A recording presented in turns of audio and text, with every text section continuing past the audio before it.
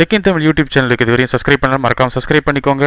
அது மட்டும் இல்லை, பக்கத்தில் இருக்க பெல் பட்டனையும் கிளிக் பண்ணிக்கோங்க. ஏன்னா உங்களுக்கு உடனுக்குடன் அப்டேட்ஸ் கிடச்சிக்கிட்டே இருக்கும். ஏற்கனவே எடுத்து வச்ச ஒரு வீடியோவை ஃபேஸ்புக்கில் லைவ் ஸ்ட்ரீம் பண்ணுறது எப்படி அப்படிங்கிறத பற்றி இந்த வீடியோவில் பார்க்க போகிறோம். Back from the dead.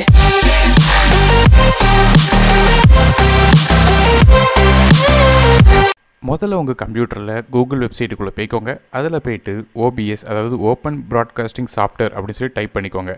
Type பண்ண உடனே அதில் வெப்சைட் வரும், அதை கிளிக் பண்ணிக்கோங்க.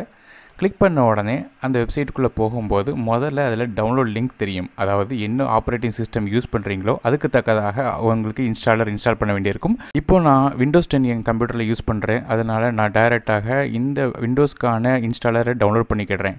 ஒன்ஸ் டவுன்லோட் பண்ணி முடித்ததுக்கப்புறம் நீங்கள் இந்த சாஃப்ட்வேர் இன்ஸ்டால் பண்ணியிருக்கணும். நான் ஏற்கனவே இந்த சாஃப்ட்வேரை என்னோட கம்ப்யூட்டரில் இன்ஸ்டால் பண்ணிட்டேன். ஸோ அதனால் டைரெக்டாக ஓப்பன் பண்ணி காட்டிடுறேன். ஸோ நீங்கள் இன்ஸ்டால் பண்ண பிறகு ஆட்டோமேட்டிக்காக இந்த மாதிரி ஒரு ஐக்கான் தெரியும். ஸோ இந்த ஐக்கானை வச்சு டெஸ்க்டாப்பில் ஓப்பன் பண்ணிக்கோங்க. ஓப்பன் பண்ண உடனே நமக்கு இந்த சாஃப்ட்வேர் ஓப்பன் பண்ண உடனே அதோட இன்டர்ஃபேஸ் இப்படி தான் இருக்கும். ஸோ பிளாங்காக இருக்கும். ஸோ பிளாங்காக இருக்கிறதுல கீழே உங்களுக்கு பார்த்தீங்கன்னா தெரியும், இதில் சீன்ஸ் அப்படின்னு சொல்லி ஆப்ஷன் கொடுத்துருக்கும். இதில் ரைட் கிளிக் பண்ணி ஆட் கொடுத்துருங்க.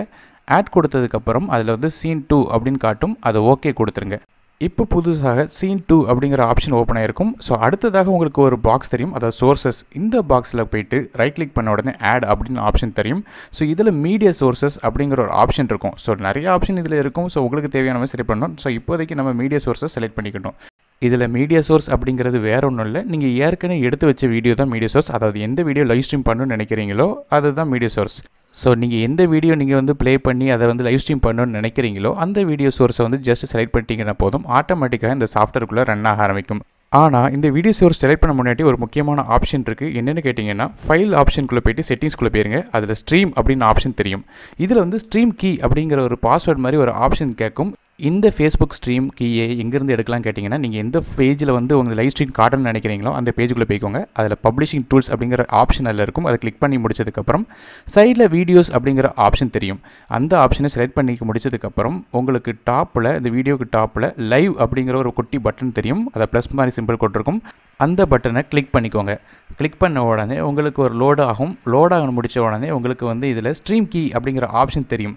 ஸோ வேறு ஒன்றும் இல்லை, இந்த ஸ்ட்ரீம் கீயை தான் நீங்கள் அதில் பேஸ்ட் பண்ணணும். ஸோ இதை காப்பி பண்ணிக்கோங்க. காப்பி பண்ண பிறகு இந்த விண்டோ க்ளோஸ் பண்ணிட்டு அந்த OBS சாஃப்ட்வேர் ஓப்பன் பண்ணிக்கோங்க. இந்த இடத்துல இந்த ஸ்ட்ரீம் கீ கேட்ட இடத்துல இந்த ஆப்ஷனை ப்ளேஸ் பண்ணிக்கோங்க. ப்ளேஸ் பண்ணதுக்கப்புறம் அதில் கீழே அப்ளை அப்படிங்கிற ஆப்ஷன் இருக்கும், இது கொடுத்துருங்க. இப்போ நீங்கள் அப்ளை பண்ணதுக்கப்புறம் நம்ம முந்தி செஞ்ச மாதிரியே நம்ம சோர்ஸஸை ஆட் பண்ணணும். அதாவது நம்ம வீடியோ மீடியா சோர்சஸ். இந்த மீடியா சோர்சஸை ஆட் பண்ணி உங்களுக்கு தேவையான வீடியோவை நீங்கள் செலக்ட் பண்ணதுக்கப்புறம் நீங்கள் செலக்ட் பண்ண வீடியோ ப்ளே ஆக ஆரம்பிக்கும். ஸோ இப்போ நீங்கள் இந்த வீடியோவை ரீசைஸ் பண்ணணும். அதாவது உங்களுக்கு தேவையான ஹைட் அண்ட் வித் படி நீங்கள் ரீசைஸ் பண்ணியிருக்கணும். ஸோ அதுக்கேற்றப்பல தான் உங்களுக்கு ஸ்ட்ரீமிங்கும் தெரியும். ஸோ ஒன்று செலக்ட் பண்ணி முடிச்சதுக்கப்புறம் அதில் ஸ்டார்ட் ஸ்ட்ரீமிங் அப்படிங்கிற ஒரு ஆப்ஷன் தெரியும்.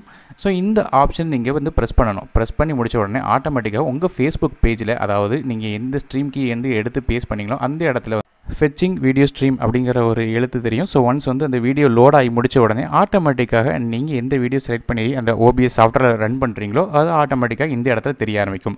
ஸோ இந்த வீடியோ ரன் பண்ண ஆரம்பித்த உடனே அதுக்கு தேவையான டைட்டில் கொடுத்ததுக்கப்புறம் உங்களுக்கு கீழே இந்த ஃபேஸ்புக் பேஜில் கோ லைவ் அப்படிங்கிற ஒரு பட்டன் தெரியும். இது கிளிக் பண்ணிடுங்க.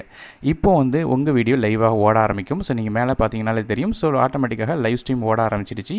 ஸோ இதை டெஸ்ட் பண்ணணும்னு நினைக்கிங்கன்னா உங்கள் ஃபோன்லேயோ இல்லைனா உங்கள் ஃப்ரெண்ட்ஸோ யூஸ் பண்ணுற மற்ற டிவைஸ்லேயோ இந்த பேஜ் ஆட்டோமேட்டிக்காக போய் பார்த்தீங்கன்னா தெரியும், லைவ் ஸ்ட்ரீம் ஓட ஆரம்பிச்சிடும். ஸோ இதை உங்கள் ஃப்ரெண்ட்ஸுக்கு ஷேர் பண்ணிங்கன்னா நிறைய பேர் பார்க்க ஆரம்பிப்பாங்க. ஸோ எப்போ நீங்கள் இந்த லைவ் ஸ்ட்ரீம் போதும் அப்படின்னு நினைக்கிறீங்களோ அந்த டைமில் கீழே உங்களுக்கு ஃபேஸ்புக்கில் ஃபினிஷ் அப்படின்னு ஒரு ஆப்ஷன் தெரியும். ஸோ அந்த பட்டனுக்கு கிளிக் பண்ணிட்டீங்கன்னா போதும் உங்கள் லைவ் ஸ்ட்ரீம் ஸ்டாப் ஆயிரும். ஸோ ஃபேஸ்புக்கில் இதே மாதிரி நீங்கள் ஏற்கனவே எடுத்த வீடியோவை ஈஸியாக லைவ் ஸ்ட்ரீம் பண்ண முடியும். ஸோ இந்த ஆப்ஷனை பயன்படுத்தி உங்களுக்கு இந்த வீடியோ பிடிச்சிருந்துச்சுன்னா மறக்காமல் லைக் பண்ணுங்கள், ஷேர் பண்ணுங்கள். அது மட்டும் இல்லை, சேனலை மறக்காமல் சப்ஸ்கிரைப் பண்ணுங்கள். ஏன்னா மேலும் பல வீடியோக்கள் வர இருக்குது. நான் அருண், டெக் இன் தமிழுக்காக மற்றொரு வீடியோவில் சந்திக்கும் வரை நன்றி, வணக்கம்.